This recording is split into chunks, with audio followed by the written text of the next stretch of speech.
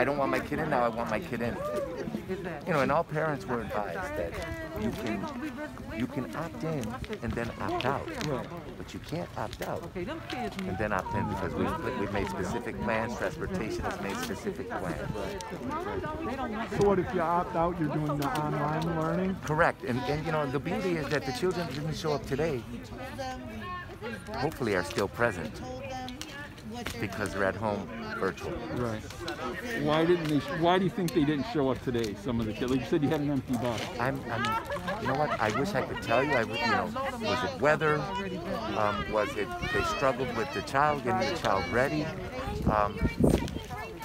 Last minute. What's the word? Last minute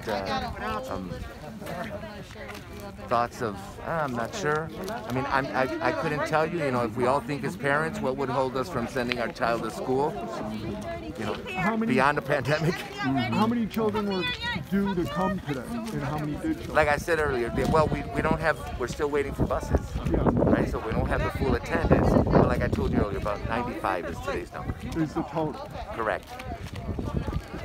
And then 95 on the alternate days too?